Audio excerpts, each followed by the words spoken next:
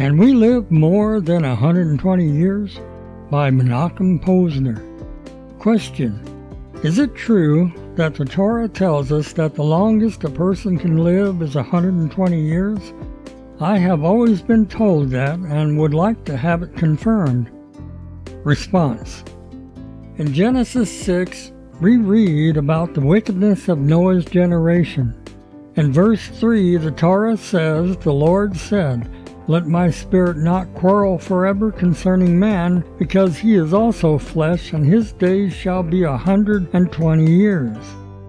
I must point out that the ancient Targum, Aramaic interpretive translations, and most of the classical Jewish commentators explain his days shall be 120 years to mean that God had decided to give the generation of the flood 120 years to improve. If they would improve their ways, they would be saved.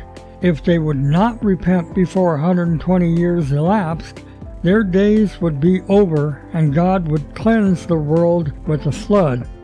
Ibn Ezra tells us that there are those who understand this verse to cap the lifespan of humans from that time and on to 120 years.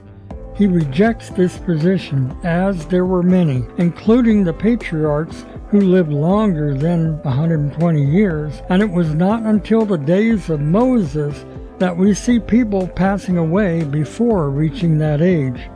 In spite of the above, there is room in Jewish tradition to link this verse to the fact that virtually no one lives past 120, and only special people like Moses merit reaching this milestone. So what are we to do with Ibn Ezra's observation? Rabbi Menachem Mendel of Lubavitch, known as the Tzemach Tzedek, explains that the gradual decline of lifespans, which reached 120 only with Moses, was the result of Noah's sacrifices, which served to temper the severity of the divine decree.